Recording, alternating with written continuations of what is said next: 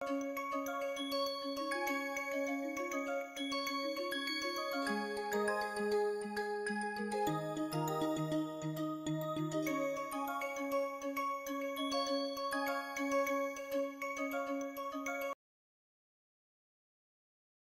everyone, I once again welcome you all to MSB lecture series on interpretative spectroscopy.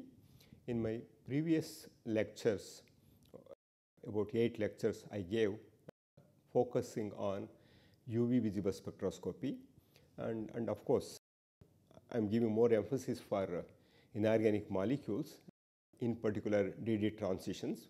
That means 3D, 4D, 5D metals having D1 to D10 electronic configuration show different type of absorption depending upon the nature of the ligands and also the nature of the metals and their oxidation state, and also under which ligand field they are situated. So based on all those things, lambda maximum varies, and also I showed you how we can simplify all electronic configurations, all metal complexes having different electronic configuration into simply 3 or 4 categories.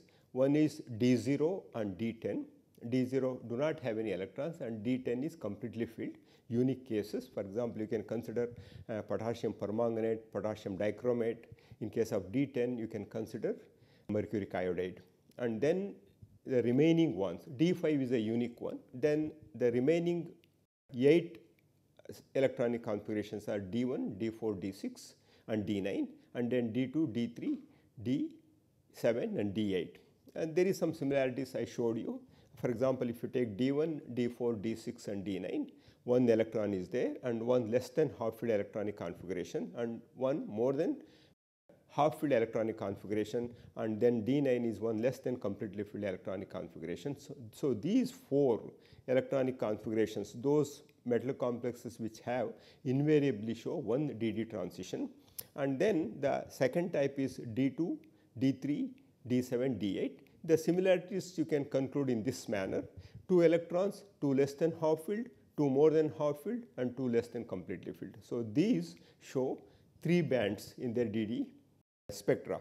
And then of course D5, what happens when you look into selection rule, D5 high spin complexes have 5 electrons in T2G and EG in case of octahedral complexes, and in case of tetrahedral complexes we have here 2 and then 3 in T2 system. So in these cases what happens, since the selection rule says delta S equals 0 and delta L equals plus or minus 1, and strictly speaking none of these DD transitions should occur.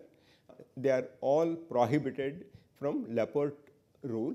But what happens when we look into metal complexes, metal ions under the influence of ligand field, they lose the degeneracy of d orbitals, and some of the orbitals will be lower in energy, some of the orbitals in higher energy because of extensive mixing of d orbitals with s and p characters.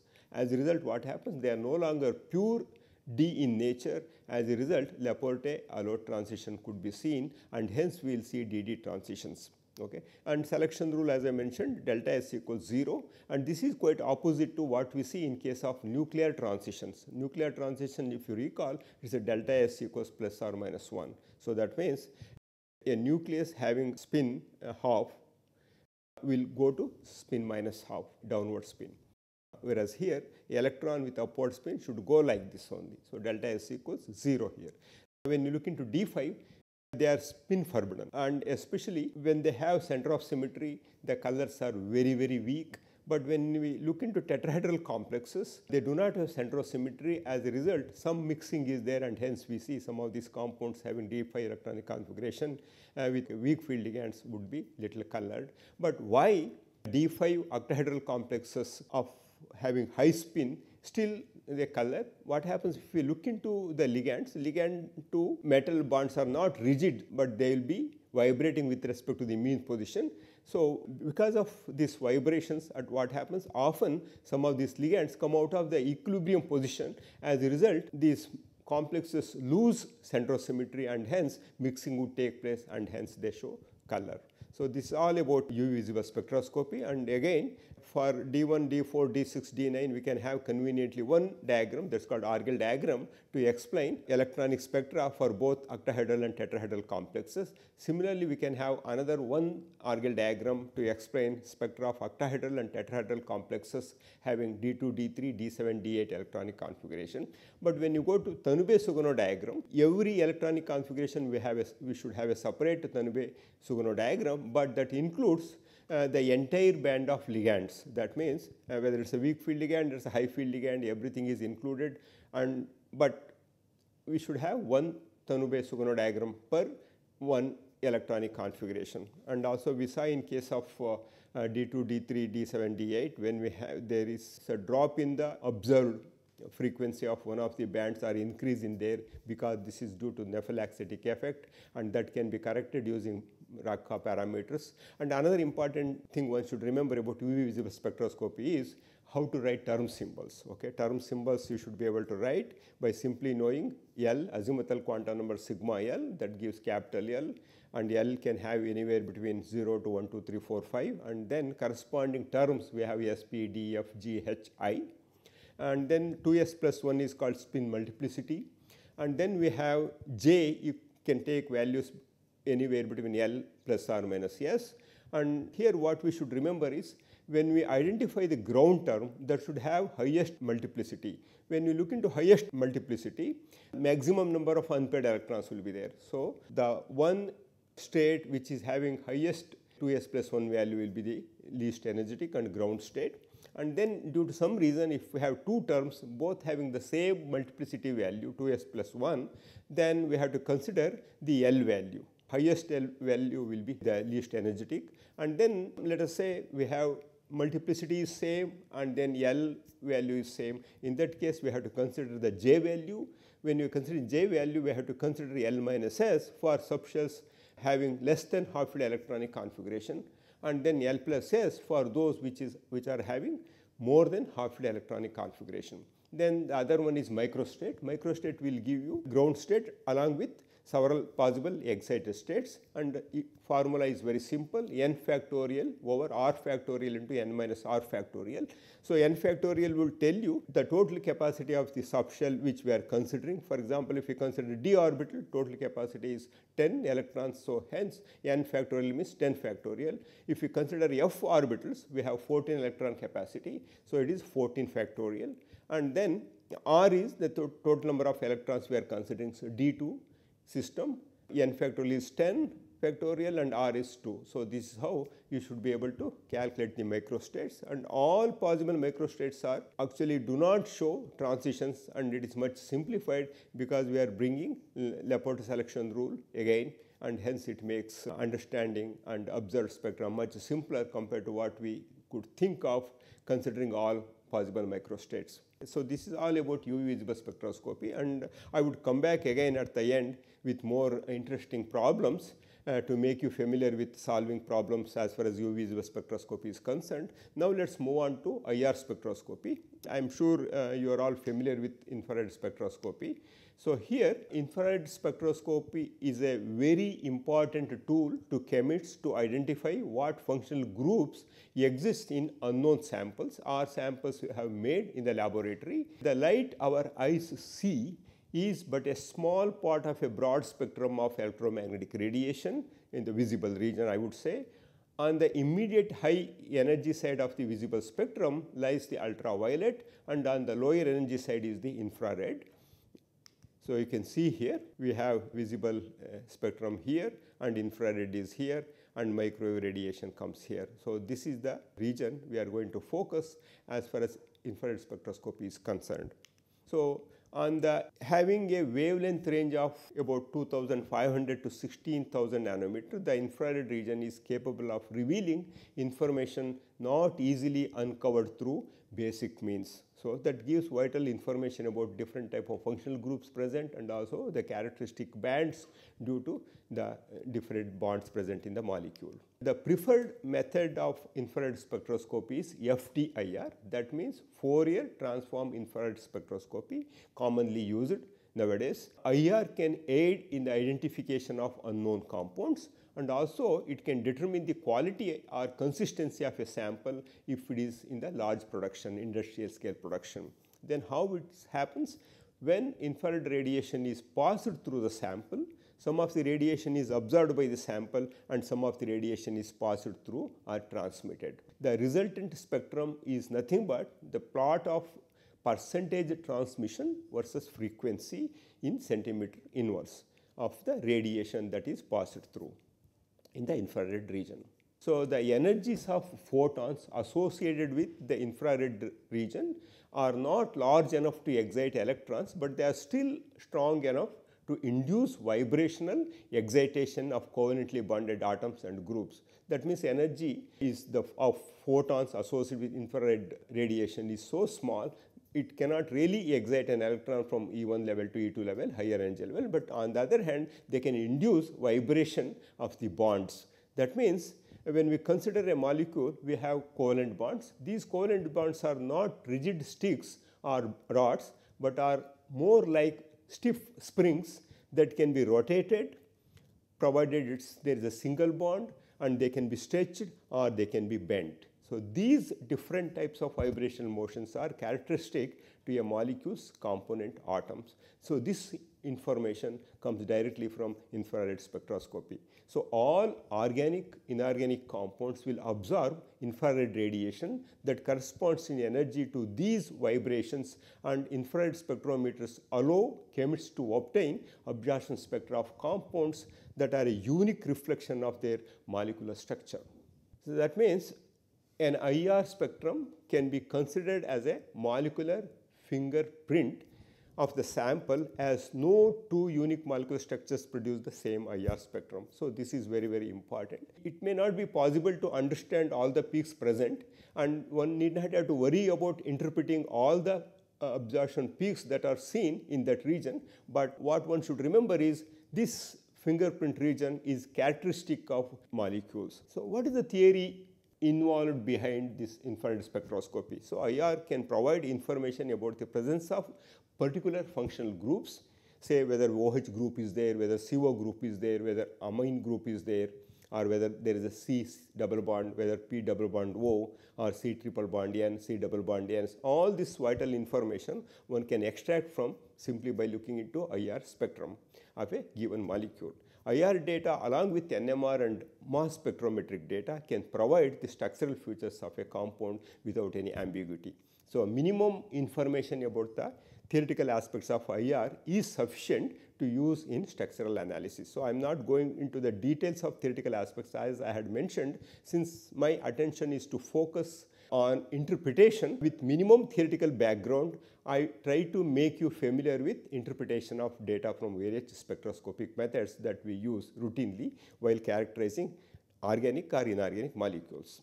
So IR absorption band of a compound indicate the presence of functional groups. This is the most important point one should remember. IR absorption bands of a compound indicate the different type of functional groups present in that molecule. So narrow and sharp bonds seen in the spectrum are called peaks. So peaks we call, our band positions are given in wave numbers as unit of reciprocal centimeter, that you know. In the IR spectrum, IR region between 400 to 4000 centimeter inverse is very important. Most of the functional groups have absorptions in this region of 400 to 4000 centimeter inverse. The frequency divided by C, the speed of light, provides the wave number. This one should remember. This indicates, for example, vibration of frequency 6 into 10 raised to 13 has a corresponding wave number 2000 centimeter minus 1, that's equal to, simply take 6 into 10 raised to 13 over velocity of light 3 into 10 raised to 10 centimeter per second. So that would give you about 2000 wave numbers. So this is how you can simply calculate the frequency to wave numbers. So band intensities are reported as follows. So by looking into the spectrum, we have to identify and we have to give a term depending upon the type of intensity we come across. For example, if it is strong, we have to denote it by S, and if it is medium, we have to say M, and if it is weak, we should say W, and if it is sharp, we have to say sharp SH. a fundamental vibration is one in which an atom sets a simple harmonic oscillation about its equilibrium position. So, each atom, if you consider, has 3 degrees of motional freedom along 3 axes such as x, y and z directions. So, that means n atoms have 3n independent motions, but in a molecule the motions are not independent and motions within the molecule are not independent of each other due to having the bonds with the other atoms present in the molecule. So, as a result, 3 motions becomes translations of the molecule. So, where all atoms move simultaneously in the x, y and the z direction. So, another 3 are rotations where all atoms rotate in the same phase about the x, y and z axis. So, this is very important. So, all atoms move simultaneously in the x, y and z direction and all atoms rotate in the same phase about x, y and z axis. So, these points are very important, one should remember. So, this leaves now 3n minus 6 motions in which bond angles and bond distances without altering the center of gravity. That means it is 3n minus 5 motions for linear molecules. These are referred to as fundamental vibrations of the molecule and are of 2 types. One is stretching and one is bending. So, that imagine 2 diatomic molecule, 2 or 3 balls connected by a spring. If you consider a diatomic molecule, imagine 2 balls connected with a spring, or diatomic molecule, 3 atoms are connected with 2 springs. So, something like this. So, let us consider a triatomic molecule such as water, which contain 3 into 3 minus 6, 3 fundamental vibrations. What are those 3 fundamental vibrations? One is this one, symmetrical stretching, and then of course here the stretching frequency nu comes around 3652 centimeter minus 1, and then the second one is asymmetrical stretching, and here we refer this one as nu s, and here asymmetrical stretching is referred as nu as OH, or one can also say something like this. So, this indicates we are considering the asymmetrical stretching of OH group, and here we are considering the symmetric stretching of OH group, and asymmetric stretching value comes around 3756 centimeter minus 1. The other one is scissoring.